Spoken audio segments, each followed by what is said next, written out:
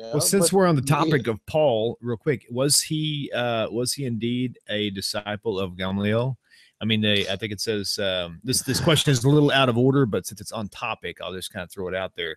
It said, was Saul of Tarsus really was a student of Rabbi Gamaliel? How likely was it the Roman citizens hired? This is a conspiracy theory that I saw that they've had videos on that actually kind of makes a little bit of sense. But she's kind of curious if this is Deborah Lee from Facebook. Kind of curious what kind of jurisdiction did the high priest have over Damascus?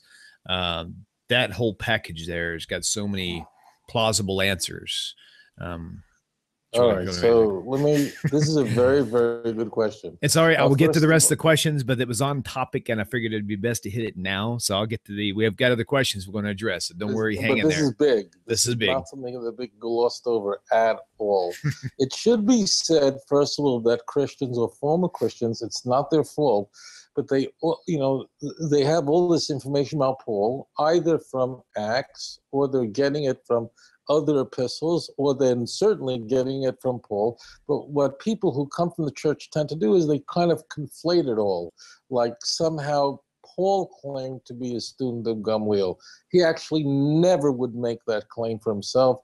If he did, he would be laughed out of court in a second. The letters of Paul are written during the 50s. The book of Acts is written, like, let's say at about 90, 85, 90 is very, very late. By the time we get to 90, you can write anything you want. So Paul never makes it.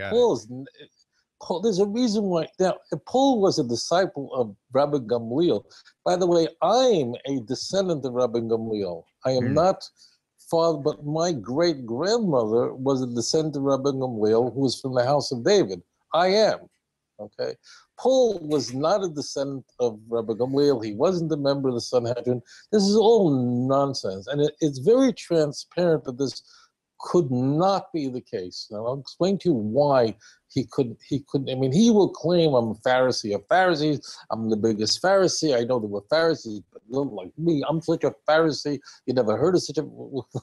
So he could not be a disciple of Gamaliel for 1,000 reasons. Let me go through why this is all patent nonsense. To begin with, we are told that Paul went to Damascus at the behest of the high priest to persecute Christians in Damascus. Along the way, the claim is made that Paul had these encounters, these supernatural encounters with Jesus, and he converts to Christianity. We're just going to use the word converts to Christianity because it's, I don't want anyone writing he didn't convert, he was doing. Stop. Okay, we're going to use words that are just easy to work with. So the point is, hold the show. Who were the high priests in the time of Paul? Who controlled the priesthood? As it turns out, they were Sadducees. Sadducees were an elite group that were in cahoots with Rome that very much controlled the priesthood. They were enemies of the Pharisees. They were at war, spiritual war with the Pharisees, and therefore, just think about this for a moment. If Paul was a Pharisee of Pharisees, if that's the school he came from, which he does claim for himself, if he was what Acts says, that he was a student of Gamaliel, what is he doing working for a Sadducee? I mean, that's totally ridiculous. Number two, do you understand? I mean, that's like, why? That's like saying that the chief rabbi is working for the Messianic movement. I mean, that's like ridiculous. I mean, that could not happen. Number two is the high priest would have no jurisdiction over what's going on in Syria. I mean, that's just patently ridiculous. Third thing is that the attitude of the Pharisees were not in any way threatened by Christians. That means they didn't want to kill Christians or harm them or persecute them. And in fact, this is even revealed in the Christian Bible. Think for a moment. If we go to Acts chapter 5, what do we encounter there? Peter is brought in front of Gamaliel, who we are told was the teacher of Paul. What is Gamaliel's attitude? I mean, if we are to believe that Paul was a disciple of Gamaliel and followed the teachings of Gamaliel, let's just that could not be, because he would be a Tana, he would listen to Mishnah. He wasn't, that never happened. But let's just play make believe and let's go along with the story. What was the attitude of the Pharisees? The attitude of the Pharisees was very simple. Gamaliel says in the book of Acts, he says, look, don't harm Peter. Don't do anything to him. Why? Because remember, Peter in this early point is sort of teaching a Christianity, is a follower of Jesus, but he's still keeping kosher, keeping everything Jewish. So Gamaliel, we are told, tells him that, hey, tells those who brought Peter to Gamaliel, don't hurt him. Don't even try to stop him. Don't do anything to impede him. Don't persecute him. Leave him alone. God will take care of it. You know why? Because if what Peter is teaching is of God, hurting Peter is going to accomplish nothing. And if it's not of God, it will in fact recede. It will simply dissipate. It will evaporate. That was the attitude of the Pharisees. The attitude of the Pharisees was, you don't need to persecute Christians. Mm-hmm. Just teach them. Just like, all of Pharisaic Judaism, which is Orthodox Judaism, don't go and persecute people because they don't keep Shabbos. They don't know any better. Did they come under influences of liberal Jewish groups or whatever it is? Love them, not beat them over the head. So therefore, think about this for a moment.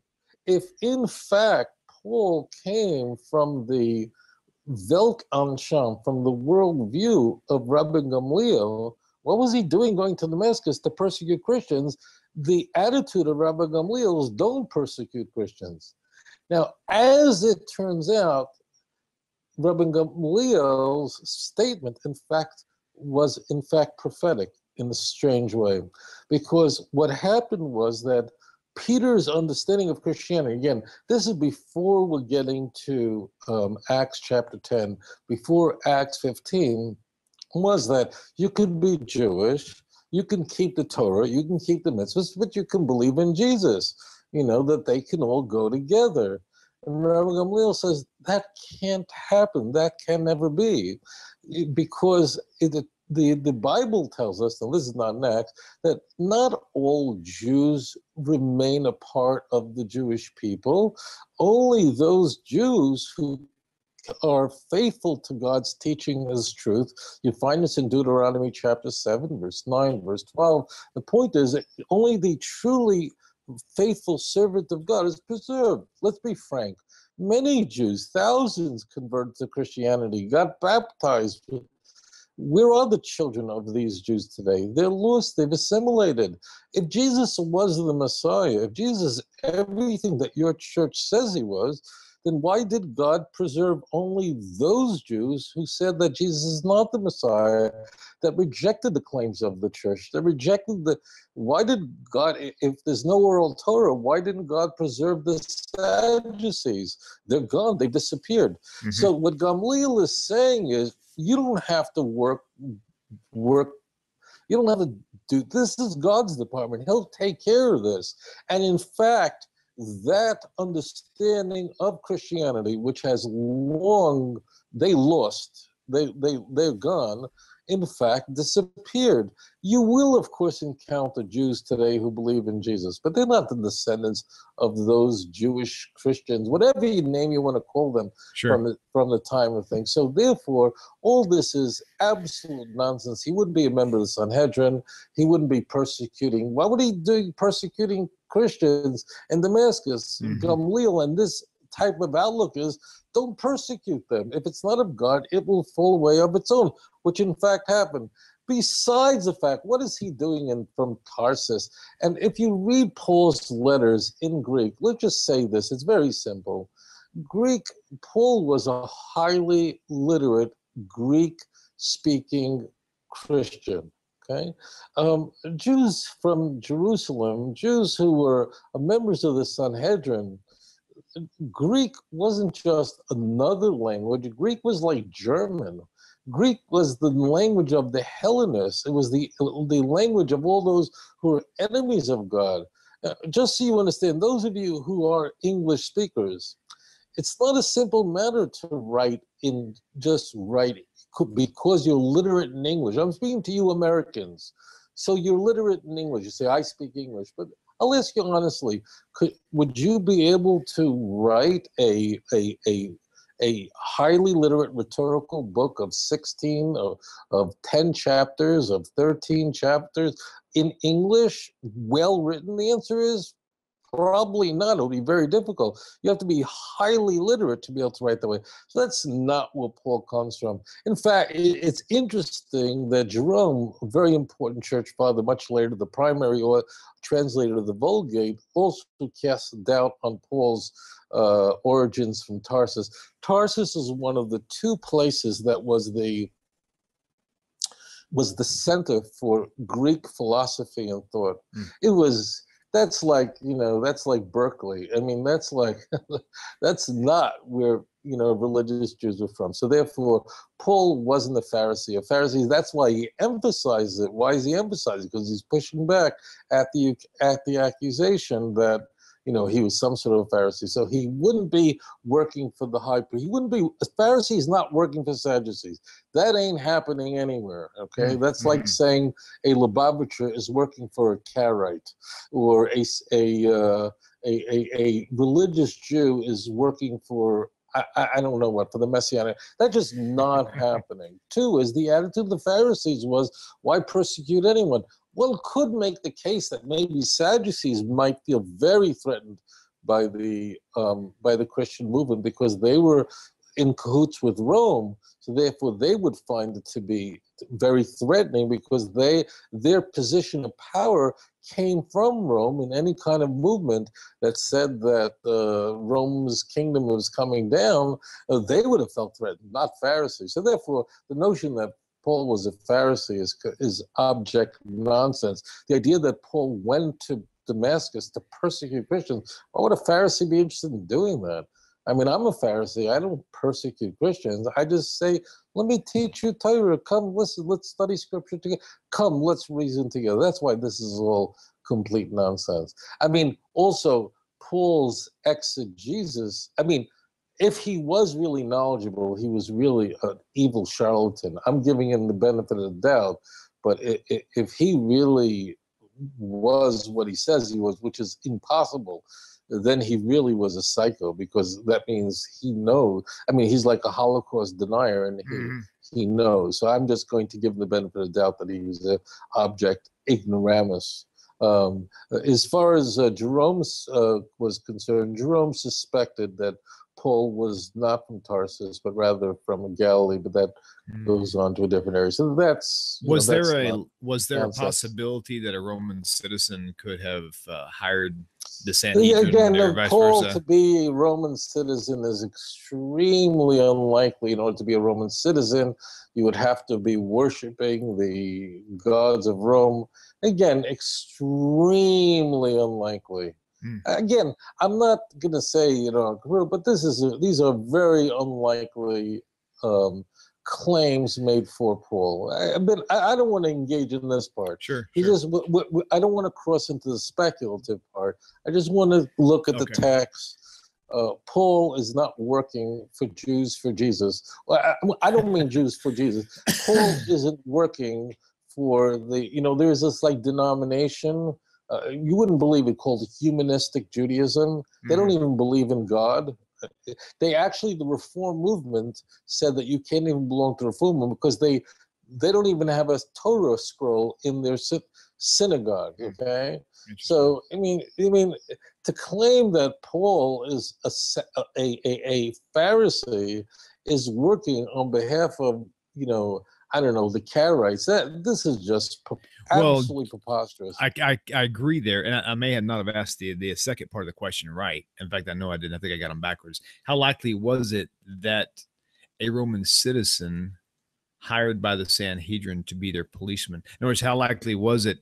Was it a possibility even that that Paul was actually hired by the Sanhedrin to to do whatever he wanted, whether it be lead those Christians away to kind of as a decoy or no, that didn't happen. Okay. You read Paul. Paul is, when I say sincere, he was very committed to destroying everything, any vestige of traditional Judaism. What was his motives is not really relevant to the Jews. We don't get into this too much. You'd have to speculate. But Paul was a person who he was deeply influenced by Hellenistic thinking. I can't get into the scope of this becomes too large, and he is taking many of the ideas that Philo had expressed. Philo was a contemporary of Jesus. He was a Jew from North Africa, from Alexandria, and visited the land of Israel a number of times. And that's what Paul's influence is. And again, this kind of Greek influence, Tarsus is the city you would live in if you wanted to study, if this is what you wanted to study. So this is, very unlikely, but I'm going to try to just stick with what the text says. Sure. No Pharisee is going to Damascus. He's not working for anybody, for any high priest. He's not working for any Sadducee. High priest had no jurisdiction whatsoever what went on in Syria. They're not. What is he going to pursue you? How ridiculous is that?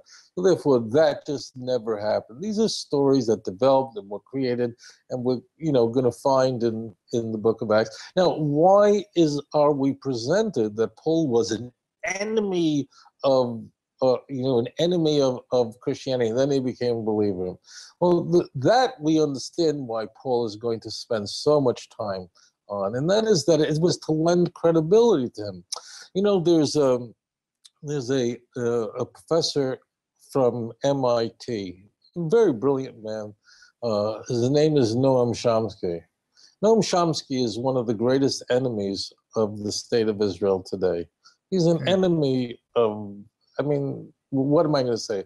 You don't know this. Now, Noam Chomsky, how he begins his speeches? He talks about growing up in Philadelphia and giving money to the Zionism and putting money in the Pushka, which is the charity box. And when Norman Finkelstein, another one of our great friends, a Jew by birth, only by birth, what does he do? He starts by saying, "No, I used to be the other way, and my parents are Holocaust survivors," and so on and so forth.